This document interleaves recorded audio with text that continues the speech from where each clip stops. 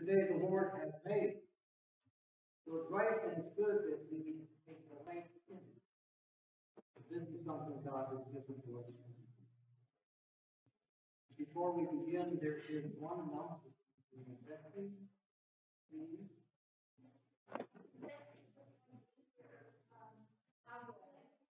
Okay.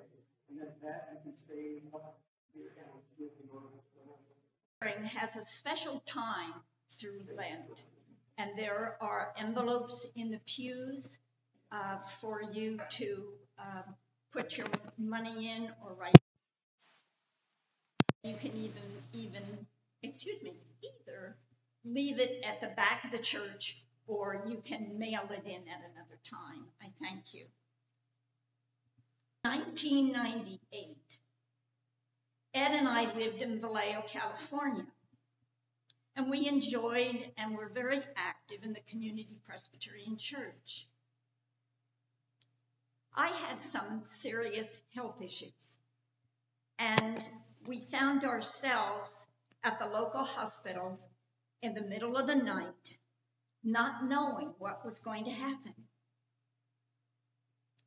At that point, or at some point that night, I was alone in a semi-dark room, cold and shaking. I started to pray. I prayed the Lord's Prayer and then just talked to God. I remember him telling me, I remember him telling and talking. And I said, what a wonderful life I had. And if it was my turn to go to him, I was fine. I also remember saying, your will be done, because really, my life was his. And at that moment, I felt a glowing heat. Was warm. It's so hard for me to talk about, I'm sorry. Was warm all over and felt his love surround me like a cushion. During this time, the doctor was talking to Ed and said the one chance to help me was to try and get a hold of a special traveling medic unit to see if they were in the area. The medic unit was found on the freeway going in the opposite direction from the hospital, but was just 10 minutes away. 15 more days in the hospital gave me plenty of time to reflect and talk to Jesus Christ about what he wanted me to do. Fast forward 3 months. With the help of Ed and a cane, it was my first time back at church. I was sitting in the fellowship hall after the service, and a friend came up to me and asked if I would be open to take the training to become a Stephen minister. I thought about it for half a second and said yes, if Ed would join me, which I really knew he would. What a wonderful and heartfelt time that was, learning to share the gospel, prayer, meeting, and helping those in crisis through their dark time. God showed us another opportunity on our journey, helping to spread his word. Thank you, Pat. I appreciate your sharing. Randy?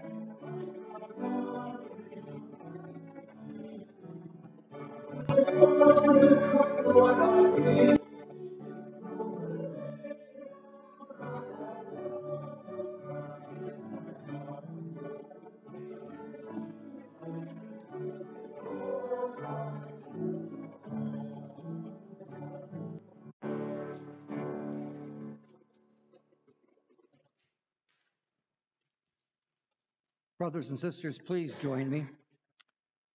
Holy One, dwell within us. Glimmer in our vision. We wait with open ears, open eyes, and open hearts. Amen. As we begin this prayer, I'd ask you to do one thing for me. I'm going to offer that first paragraph, and then I'd like you to join me where it says, "We confess," all the way through to the Amen. Let's pray. Covenant-making God, you use every possible means to reach us, breathing your Spirit in us, calling us by name, showing us symbols of your promise, offering us a new way of life. We confess that our hearts are hardened. We choose certainty over faith, anxiety over courage, independence over compassion.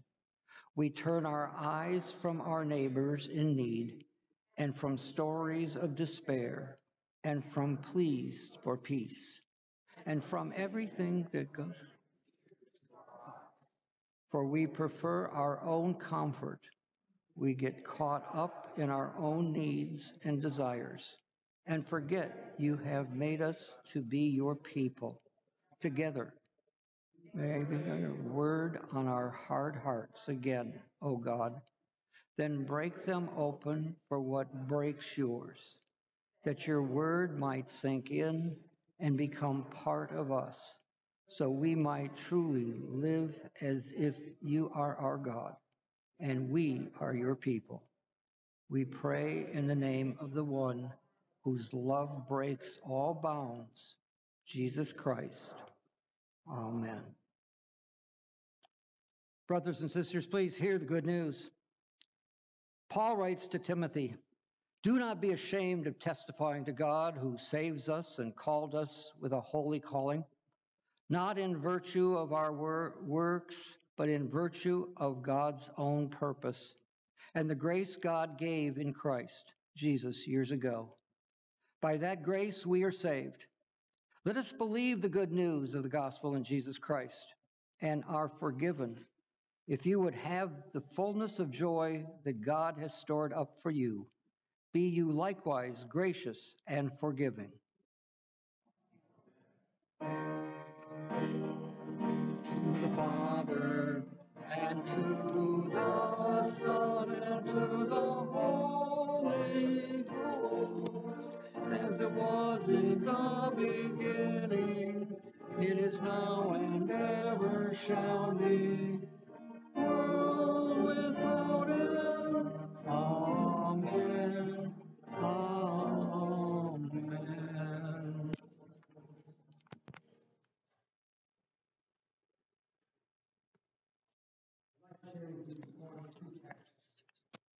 Coming from the prophet Jeremiah in chapter 29. Listen to God's word. This is what the Lord says. When 70 years are completed for Babylon, I will come to you and fulfill my good promise to bring you back to this place. For I know the plans I have for you, declares the Lord, plans to prosper you and to not harm you, plans to give you hope and a future. And then you will call on me and come and pray to me, and I will listen to you. You will seek me and find me when you seek me with all your heart. I will be found by you, declares the Lord, and will bring you back from captivity. I will gather you from all the nations and places where I have banished you, declares the Lord, and will bring you back to the place from which I carried you into exile. And from 2 Timothy, the 2nd chapter, beginning with the 8th verse. Remember Jesus Christ, raised from the dead, descended from David. This is my gospel, for which I am suffering even to the point of being chained like a criminal. But God's word is not chained. Therefore I endure everything for the sake of the elect, that they too may obtain the salvation that is in Christ Jesus with eternal glory. Here is a trustworthy saying: if we died with him, we will also live with him. If we endure, we will also reign with him. If we disown him, he will also disown us. If we are faithless, he remains faithful, for he cannot disown himself. Keep reminding God's people of these things. Warn them before God against quarreling about words. It is no value, and only ruins those who listen. Do your best to present yourself to God as one approved, a worker who does not need to be ashamed, and who correctly handles the word of truth. This ends the reading of God's word. To his name be glory and praise. Amen.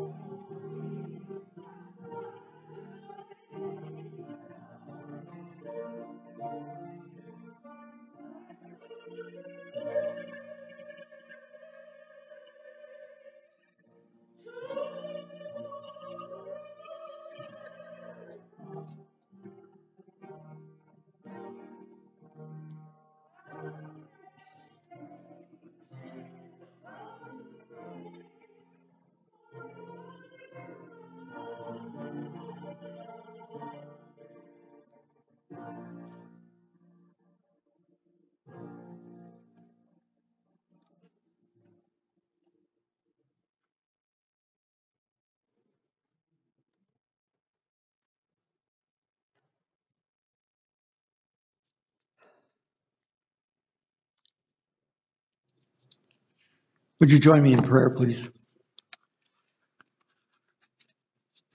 Oh Lord, may the words of my mouth and the meditations of our hearts be found acceptable in your sight. Amen.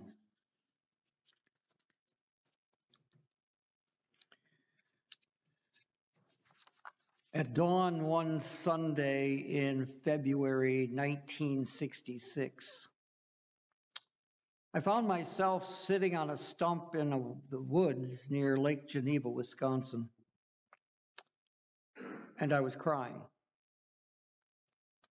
On that weekend, I had been on a retreat put on by the campus Christian organization.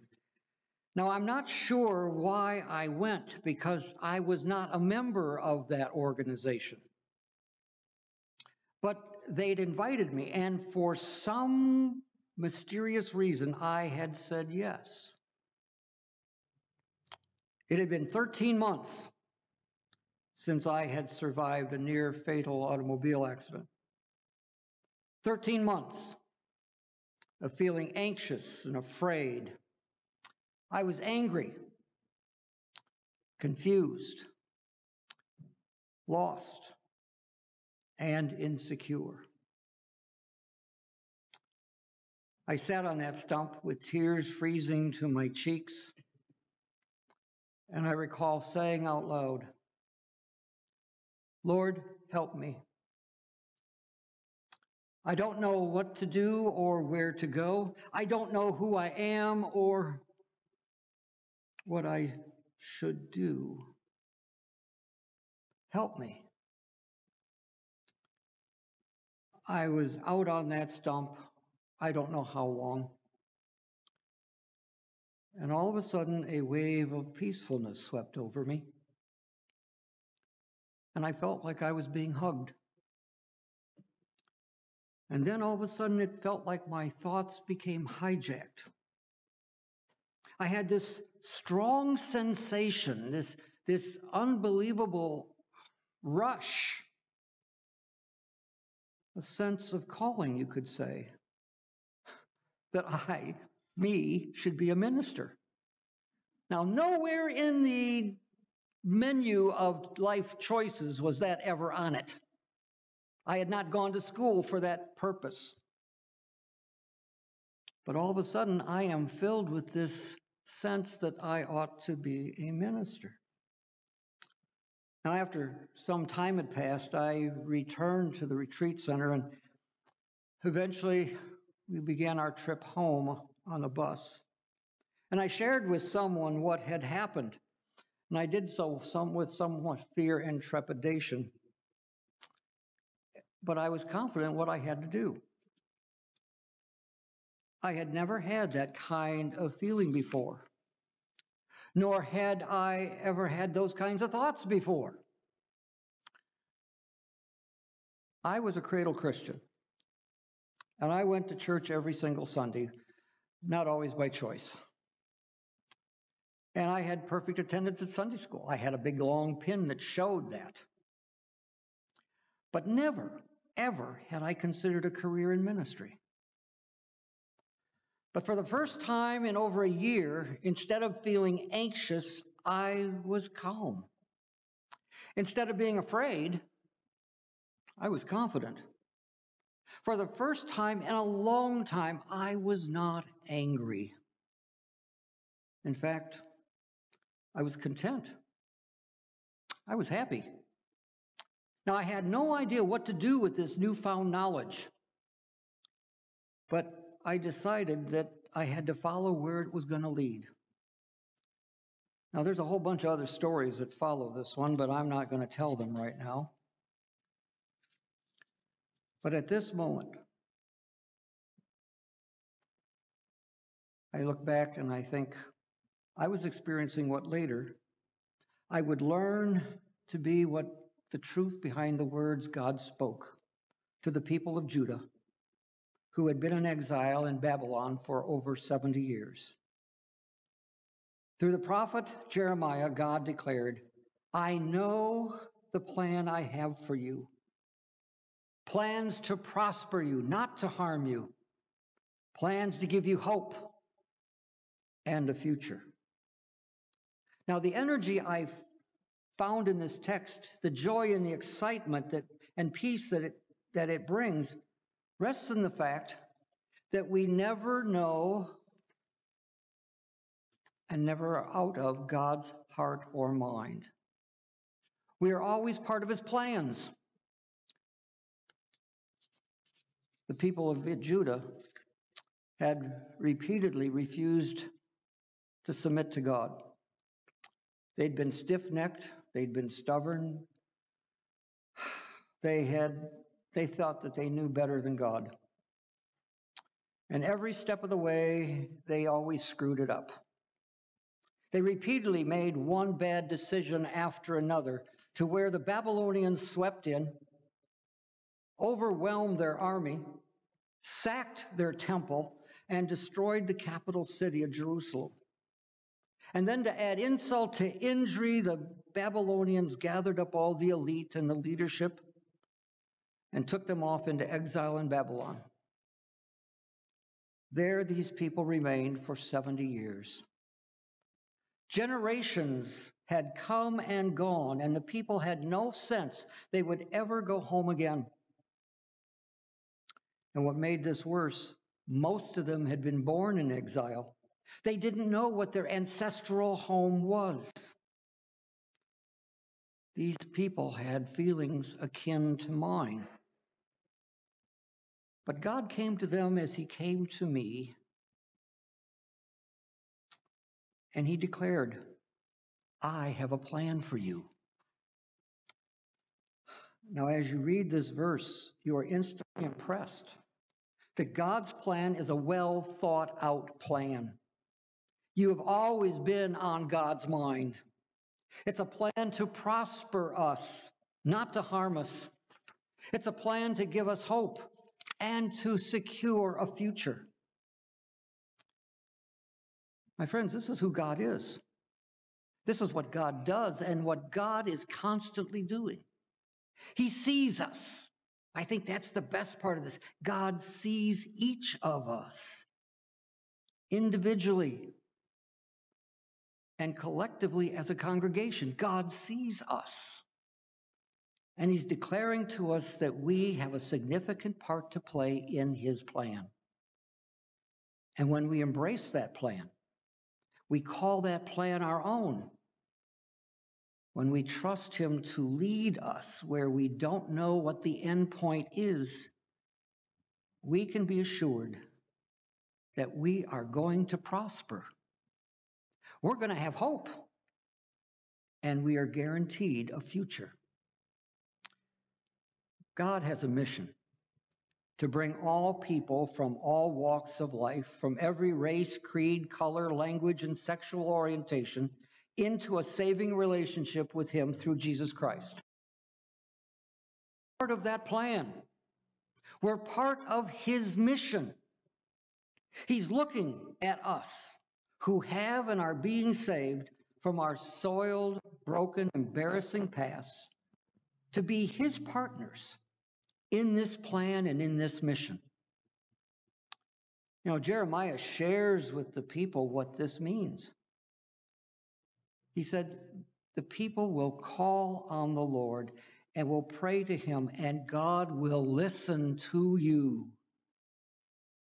If you seek God out with all your heart, you will find him. You know, for years, this church has been engaged in ministry. But today, there is a new plan for this church.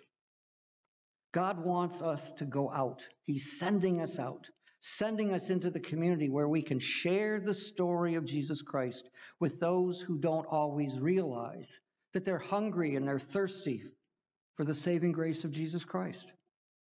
They know they need something. They just don't know right now that it is that. God's plan is for us to share the stories of what is happening in our lives because of Jesus Christ.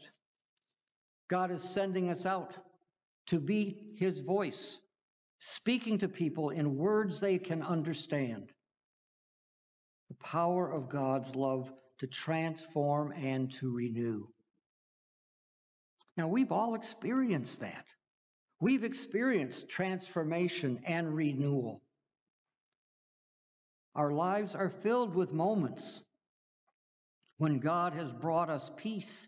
He's calmed our anxieties, brought clarity in place of confusion, and order to replace chaos.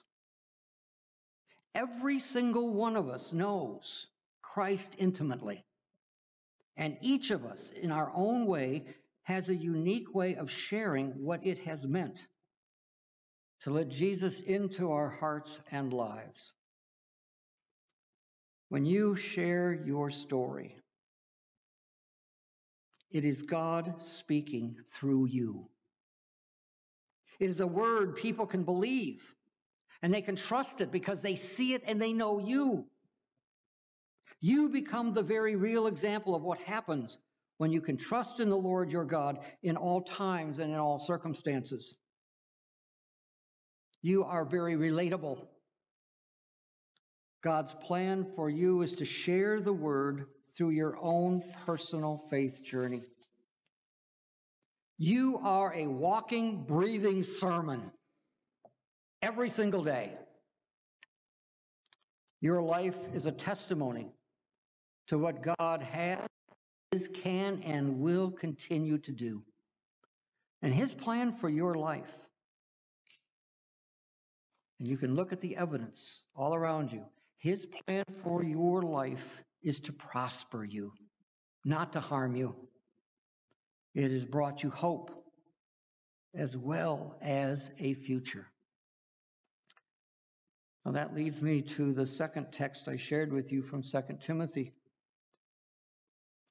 Because Paul says to Timothy, remember Jesus Christ. Remember Jesus Christ. The Christ who was raised from the dead, who descended from David. This is my gospel.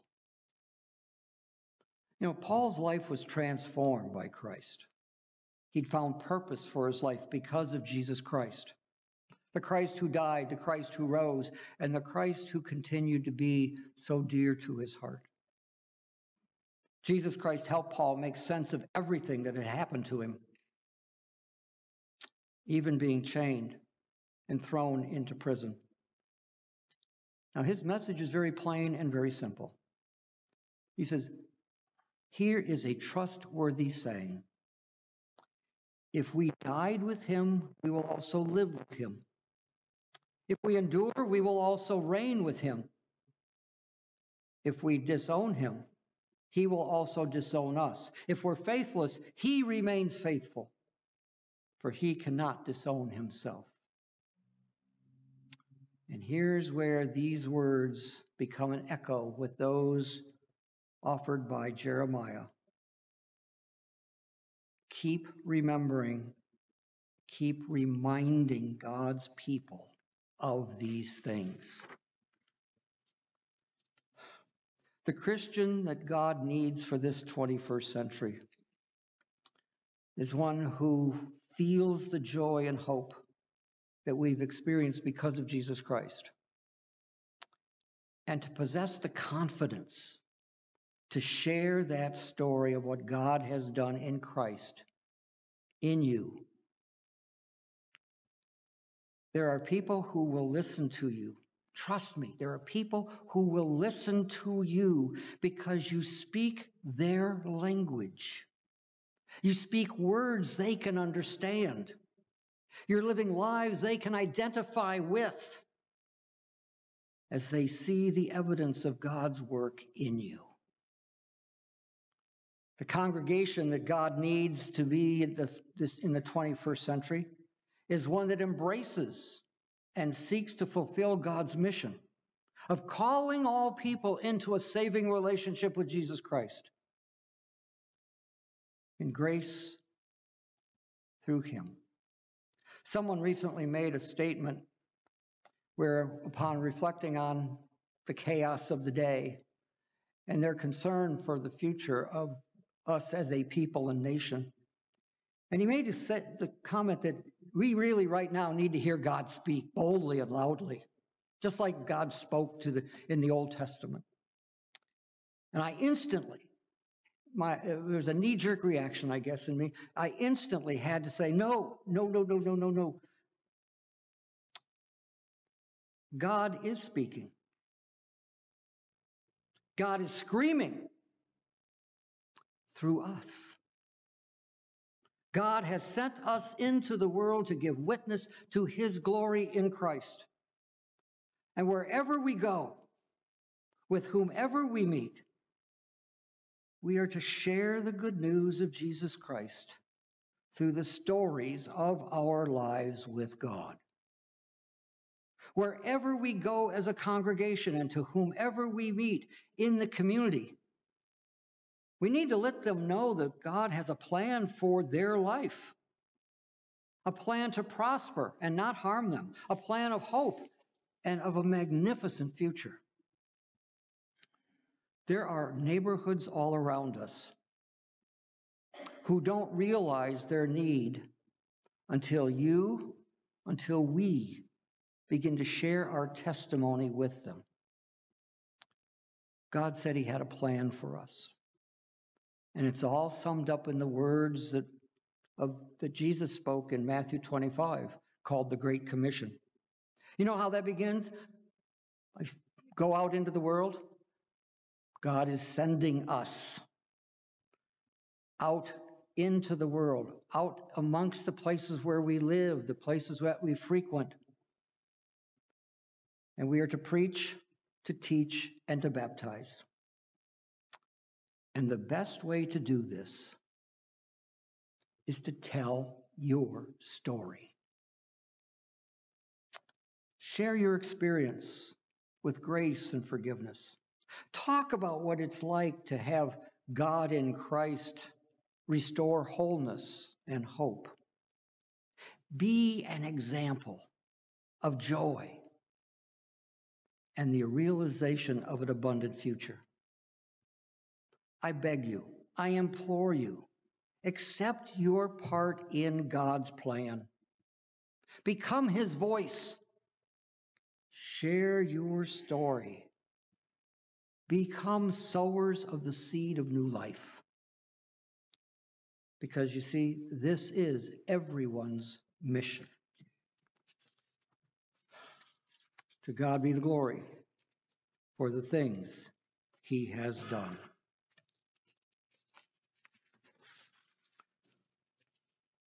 Would you pray with me, please?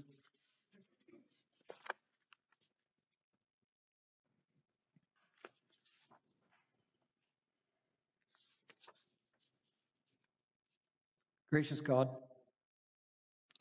God of all compassion and consolation, your breath alone brings life to dry bones and weary souls.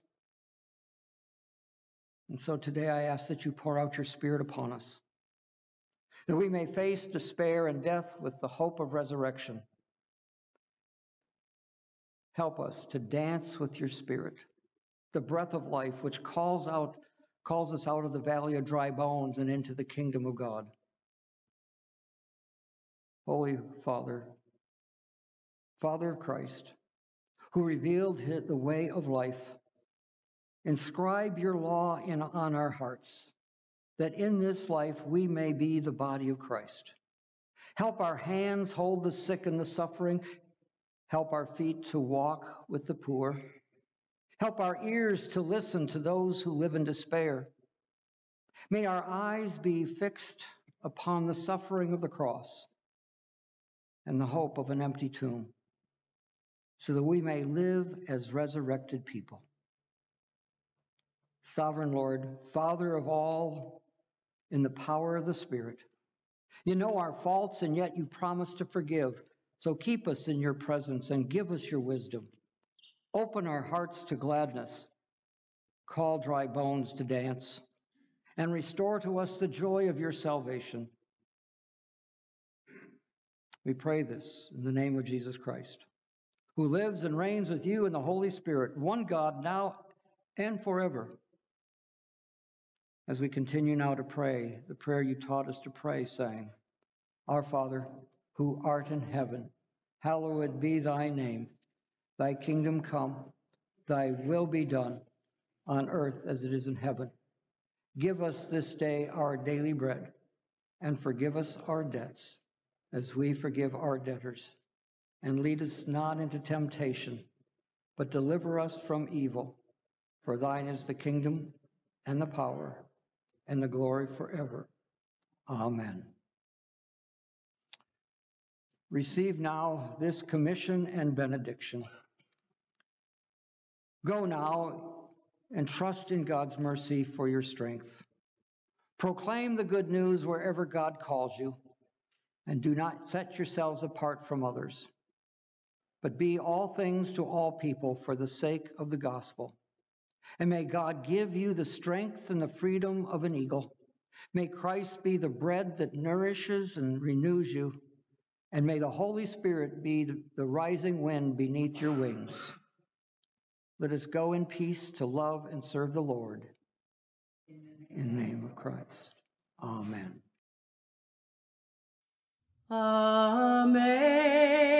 Amazing grace, how sweet the sound that saved a wretch like me. I once was lost, but now am found. Was blind, but now I see.